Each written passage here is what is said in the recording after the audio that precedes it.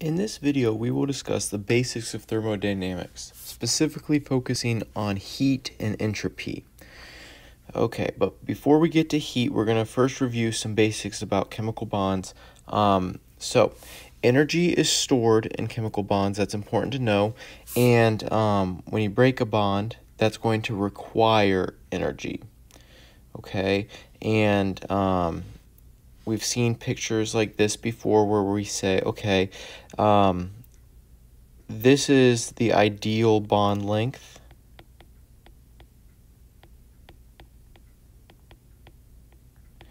Because it releases the most energy, specifically 100 kilojoules per mole. And if we push our atoms in their nuclei too close together,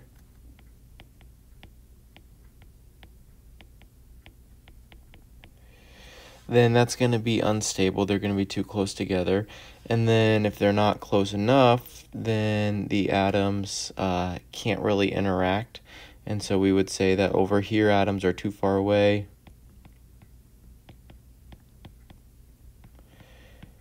But this is the ideal bond length. Okay, so that bond length, whatever unit this is, I don't know because I did not label it on the x-axis, but that's about, what, 3.7 maybe, whatever the unit is. Now, if we remember from the gases unit, we see these Maxwell-Boltzmann distributions, and what it's saying is that heavier, and actually I'm going to erase that, I'm going to say more scientifically, more massive, literally more massive molecules move slower.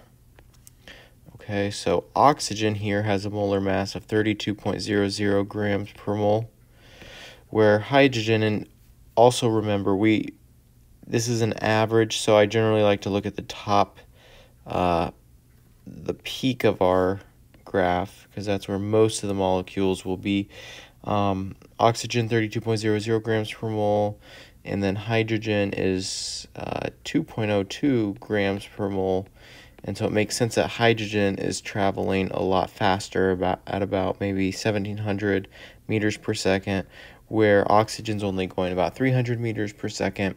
But what is important is that atoms, or molecules, whatever you're dealing with, at the same temperature have the same kinetic energy. So both oxygen and hydrogen, they're at 298 Kelvin, and because kinetic energy equals 1/2 mass times velocity squared, for oxygen, the mass is really high, but the velocity is really low to get the kinetic energy. But if I change that to hydrogen, hydrogen moves really fast, but it's not very massive, and so whatever those numbers may be, when you multiply them together with this formula, square the velocity and 1/2 the mass, you will get the same kinetic energy for these gases. Okay, so that is important to know. Okay, so we have seen that different chemical processes can be endothermic or exothermic. If heat is absorbed by your system, that's what you're studying, then that's going to be an endothermic process. And if heat is lost or released by the system, that's going to be an exothermic process. And I kind of think about it as a bank account. You know, if I take in money or I absorb money into my bank account, then my bank account is going to show me with that money being positive or green. And then if I take out money or release that money when I pay bills or whatnot, then that money comes out as red or negative. And so that would be like Q being negative if I gain or lose, Q being negative if I lose heat, and then Q being positive if I gain heat. And Q is just heat in joules. But we'll commonly see enthalpy, which is delta H, or the change in heat. And that's going to be referred to Q divided by your moles. Okay, So let's see how this would work. First of all, I want to know how to write this in a reaction because we're going to do some thermodynamic stoichiometry, so I want to know which side of the reaction things go on. If my delta H is negative, then what that means is I've got my reactants over here, and heat is going out of the system or being produced, and so these will be my products. And so the negative just tells me what side of the reaction. So if I have, I'll do this last one here, I have calcium solid plus oxygen gas plus hydrogen gas. That'll go to calcium hydroxide solid. And then since I'm losing heat, that means heat will be over here. So this will be plus 986 kilojoules per mole. And it's actually moles of reaction. We'll see where that comes into play in just a minute. Okay, so if I have the decomposition of ammonia here into its elements, that'll be NH3, just breaking apart into N2 plus H2, those diatomic elements. And to get those balanced, I'll put a 3 there and then a 2 there. And it looks like for this decomposition reaction to occur, I've got to absorb some heat, so that'll be plus 46.1 kilojoules per mole of reaction. Okay, so that's where that'll be written. We can see this in some stoichiometry pretty nicely, actually. And in this question number 2, I have 25 grams of iron and unlimited amounts of oxygen. That means oxygen is my excess reactant, and iron is my limiting reactant. And I want to know how much heat in kilojoules is produced from this reaction. Well, of course, the first thing I need to do is balance it.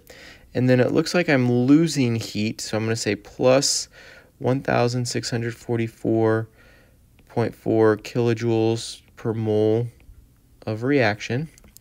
And I'm going to start out with 25.0 grams of Fe.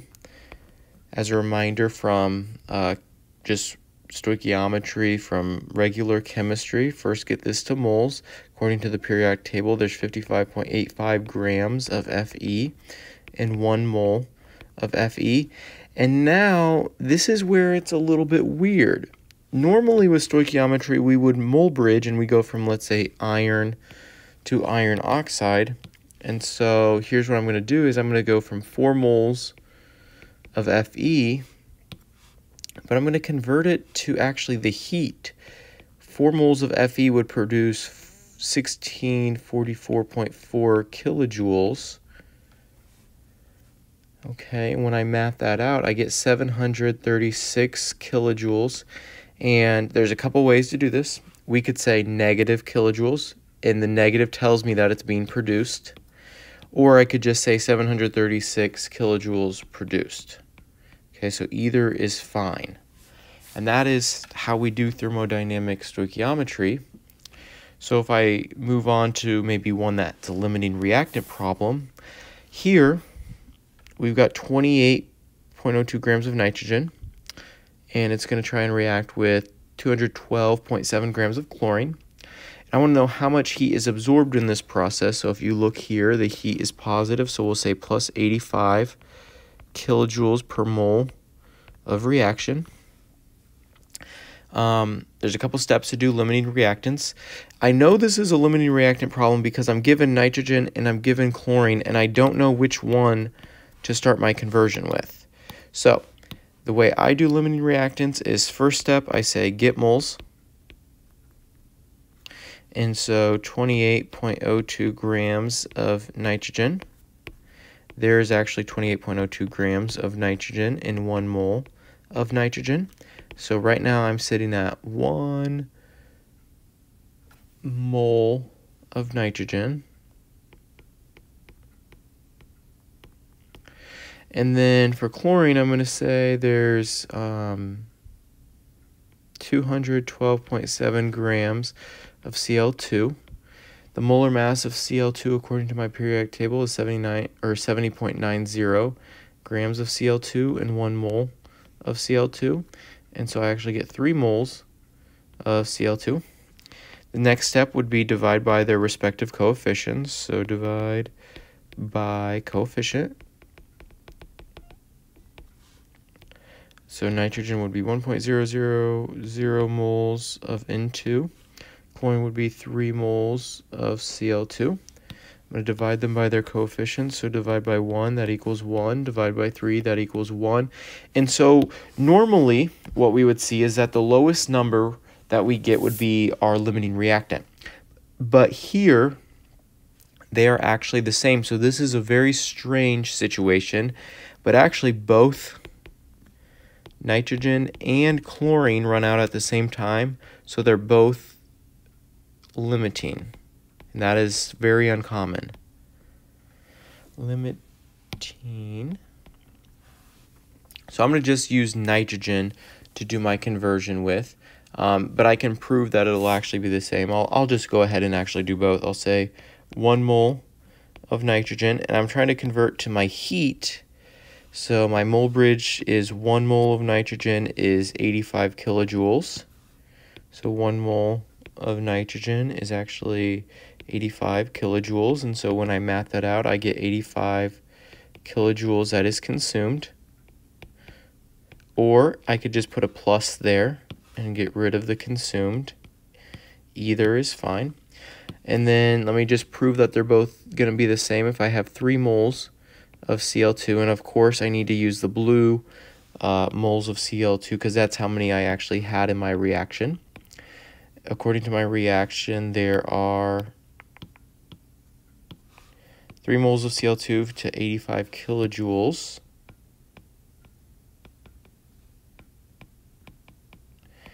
And so 3 divided by 3 is 1 times 85. That'll be 85 kilojoules consumed.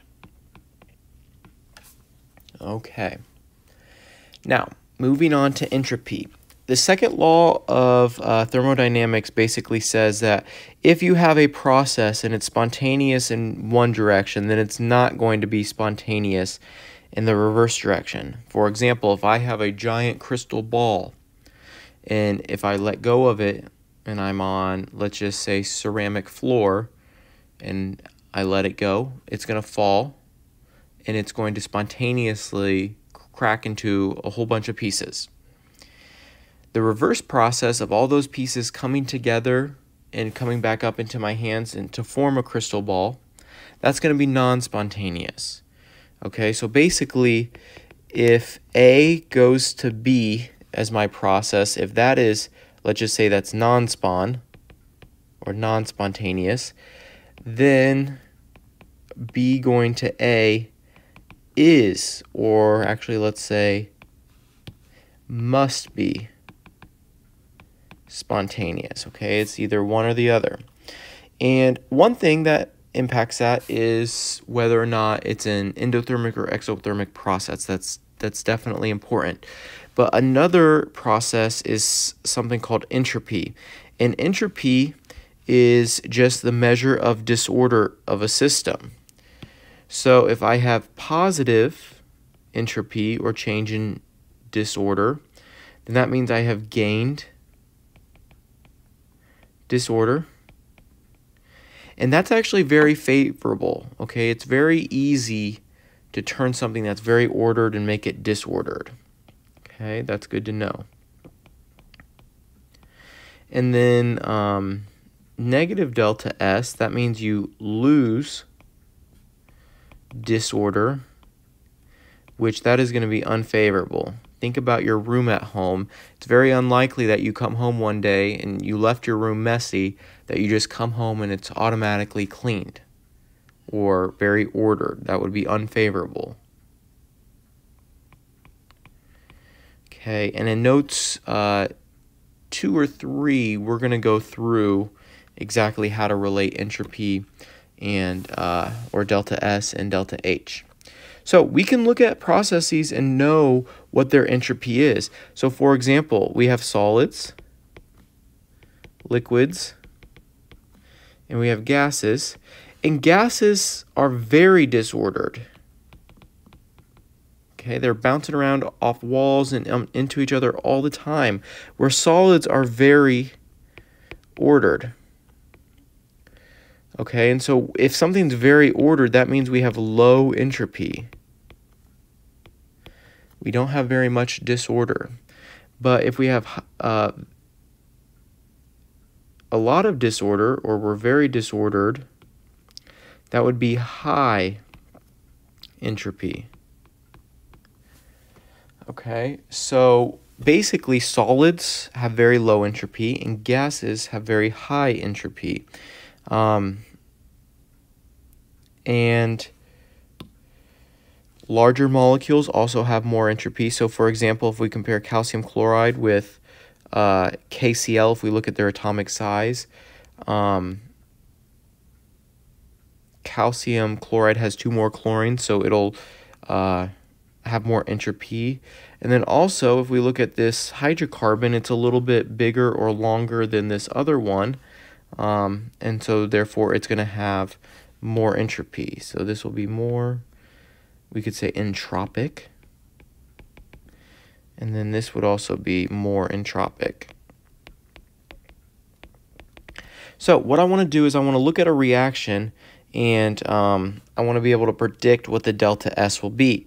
I'm going to give you the third law of thermodynamics, and what that is just that the entropy of something like a pure crystal at 0 Kelvin where there's no movement, that because it has no movement, it would be called an entropy of 0 because it is perfectly ordered, because it's not moving at all. So looking here at A, we're going from liquid water to gaseous water. So liquid to gas, gases have more disorder, so delta S here would be positive. Here we're going from aqueous things that are moving around, bumping into each other, to solid things. And also we're going from 2 moles to 1 mole. And so what I know then is that we're gaining order, or we're losing disorder. It's actually becoming more ordered. So delta S, we're losing disorder. That means it's got to be negative. Here we're going from solid, gas to solid, and so because we're just going from gas to solid, I know there's another solid over here, but this right-hand side is all solid. That must mean that we're losing disorder. So delta S is actually going to be negative. And here we're going from 2 gas moles to 2 gas moles. And so delta S is actually going to be pretty much 0 because both sides have the same number of gas particles. Okay, we can keep it going if we're comparing NaCl versus HCl. NaCl solid versus gas, and we want to know which has the greater entropy, and to explain why using just a word or phrase. So I'd circle this, it's a gas, so I would say gases are more disordered than solids. Okay, looking here, they're both gases, so I can't use the state of matter, but what I can say is that this has more. So that's just like more stuff, more particles equals more potential for disorder. Okay, and then if I have HCl versus argon, chlorine and argon are similar-ish in size. They're in the same energy level, but HCl has a hydrogen, so that molecule is just going to be larger than an argon atom, and so larger molecules are more disordered. Okay, so last question is I got to predict again with this process. If I take solid sugar and I dissolve it in water to form a solution, that means aqueous. If I'm going from solid to aqueous, delta S is going to be positive, and that's because I'm becoming more disordered. And then if I condense something, vapor means gas, and if I condense it, it's going to the liquid phase. So liquids are much more, or gases are much more disordered, and liquids are less disordered. So because I'm losing disorder, delta S will be negative there.